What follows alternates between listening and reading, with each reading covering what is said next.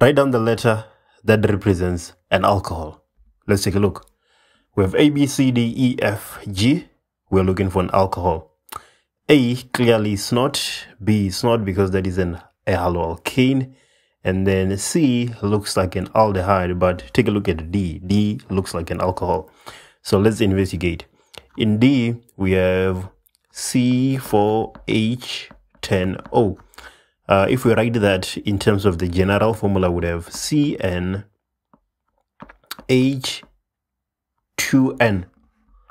H2n plus 1 OH. Makes sense. So 2.1.1 is D, that is alcohol. And then 2.1.2, two compounds that are functional isomers of one another. So functional isomer of one another, either aldehyde and ketone, or esters and carboxylic acids. So let's take a look. But they need to have the same molecular formula, that is.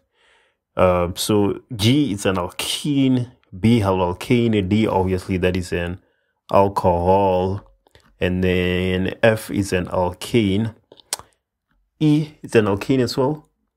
So are we only left with A and C? I think we are. So let's take a look at A and C. 1, 2, 3, 4, 5. So that is C5, and then it is a ketone. And then let's take a look at C. 1, 2, 3, 4, 5. So C, as it ends, we have a carbon with 2 hydrogens, a carbon double bond oxygen, hydrogen. So the answer therefore is A, C. 2.1.2, we have two compounds that are functional isomers. 2.1.3, two compounds that belong to the same homologous series. So we want the same homologous series. So E, we've said that E is an alkane, right? So E is an alkane, F is pentane. So same homologous series, they are both alkenes. So E and F, they belong to the same homologous series. And then question 2.2.1, IUPAC name of compound A. So obviously, sticking to the basics, we need the longest carbon chain. So that seems like it. Let's check 1, 2, 3, 4 carbons, and then if we go straight, we have 1, 2, 3, 4 carbons.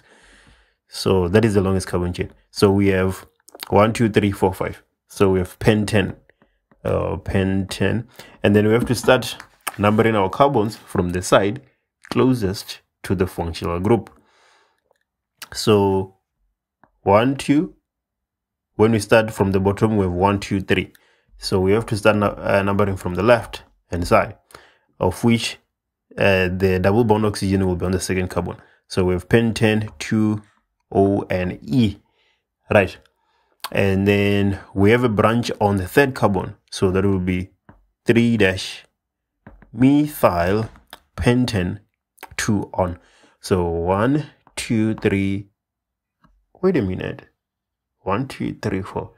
That is actually weird. What am I doing? What am I doing?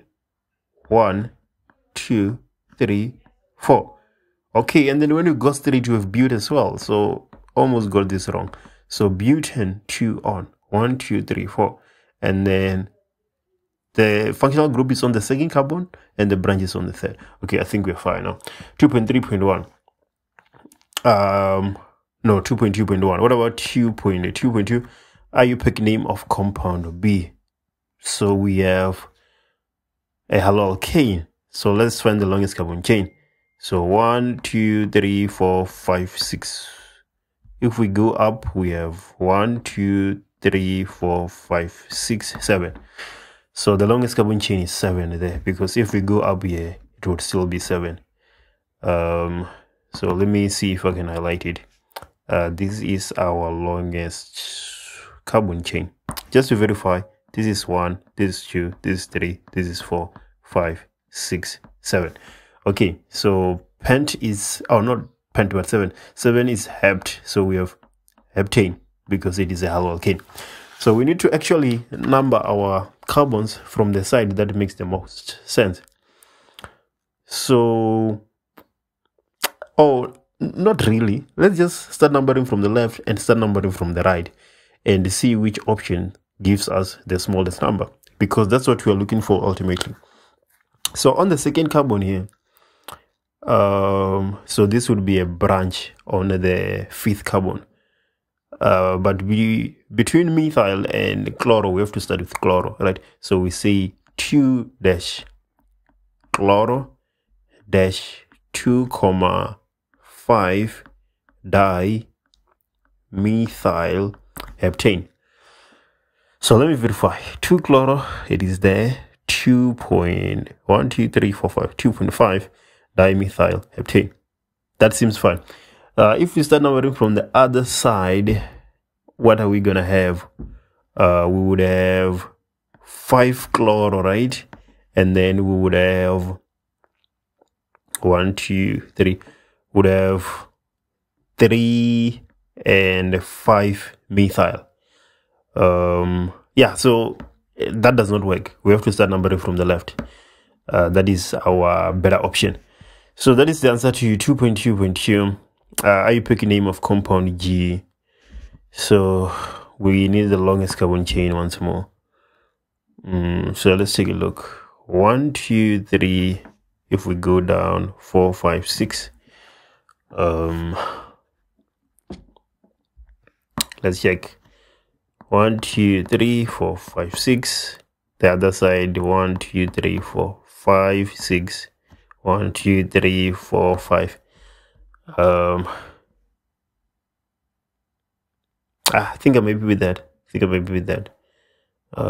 But we have to include the functional group though. Are we including the functional group in this path? Okay, let me take this route, of which I'm gonna have 1, 2, 3, 4, 5, 6.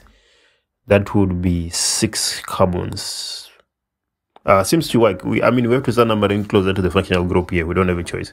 So 6 would be hex, and then the double bond is on the second carbon. So hex 2 in 1, 2, 3, 4, 5, 6, 1, 2. So yeah, the double bond is on the second carbon. And then the branch, where's the branch? The branch is on the second carbon. So we have 2 dash methyl. No, we cannot start with that. We have to start with the one on the third carbon because it is ethyl. So we have 3 dash ethyl dash 2 dash methyl, because alphabetical order is important when we actually organize the branches. Alphabetical order is important. So let's just verify that we have done the correct thing. So how many carbons? 1, 2, 3, 4, 5, 6 hex. Double bond on the second carbon. We have a branch on the second carbon, which is methyl. And then on the third carbon, we have ethyl. Maybe with that. And then let's check that first one, 2.2.2, just to make sure that everything is clear. We're looking for the name of compound B. So that is 1, 2, 3, 4, 5, 6, 7 heptane, branch on the second carbon, and one is chloro, the other one is methyl, but then we have another methyl on the 5th carbon. Looks good. I think we are looking for the okay, we've named G now. We named A, we named B and G. Okay, so 2.2.4, structural formula of 2 straight chain oppositional isomers of compound D. Compound D. So compound D, 1, 2, 3, 4. We have OH. We've already deduced that is an alcohol, right? So positional isomer, same molecular formula, different position of the functional group. So the functional group here is on the first carbon, and then the other option, therefore, we should just change the position of the functional group. So from the third carbon, so from the first, let's say, to the second carbon. Okay, there we go. That would be the two structures of the functional, of the positional isomers. 2.3, compound E, C3H8 reacts with oxygen according to the balance equation. A combustion reaction. initially 8 centimeter cube of compound E and 50 centimeter cube of oxygen were injected into a container of adjustable volume and allowed to react. Rather than the name for this type of reaction, it is a combustion reaction. 2.3.2, calculate the total volume of the gases present in the container at the end of the reaction.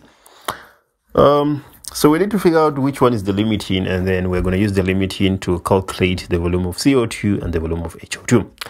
So how are we going to do that? So we have compound E and O2, right? We have compound E and O2. So we're going to find the number of moles of the two.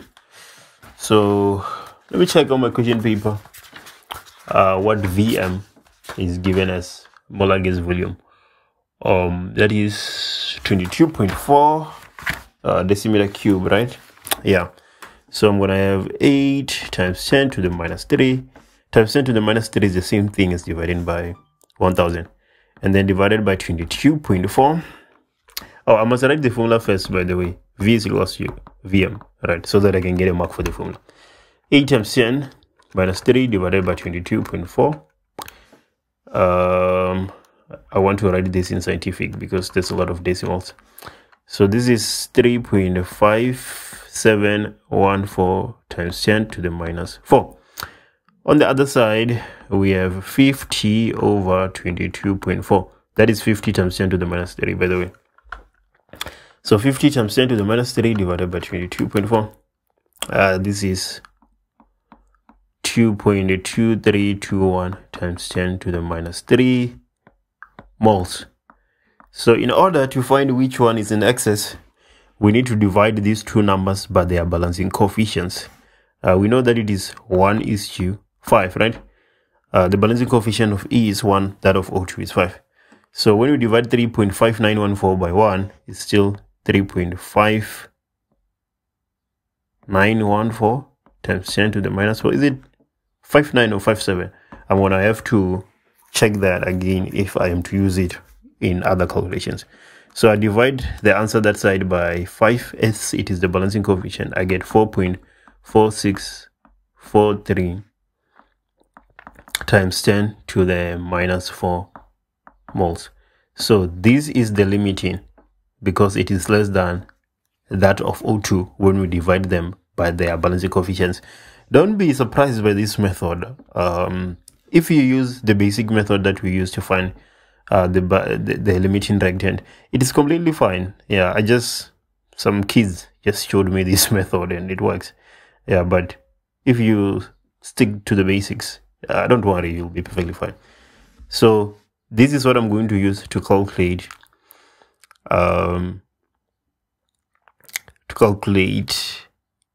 what do we call this? To calculate the volume of the CO2 and H2O produced. Right.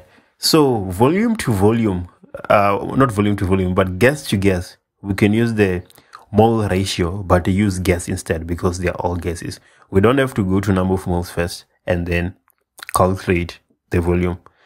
We can just use volume embedded in mole ratio.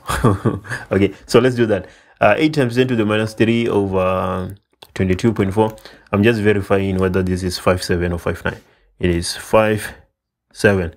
So now the volume of E is to the volume of CO2, that is 1:3. So here we have 3.5714 times 10 to the minus 4. So here we're going to have what? So I just need to multiply that by 3. 1.0714 times 10 to the minus 3 decimeter. Oh, okay, no, I'm contradicting myself. I've used the number of moles here. I can just use the volume instead of the number of moles. Yeah, that's what I was proposing up there. Because if I calculate the number of moles, I'm going to have to then multiply it again by the volume, which I don't want to do. So I can use 8 centimeter to the 8 centimeter cube. I can use 8 centimeter cube here actually. So it will be just 8 times 3, which is 24 centimeter cube. So that is the volume of CO2.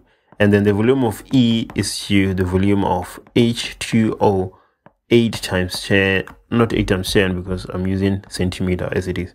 8 centimeter cube is to, I'm skipping steps, why?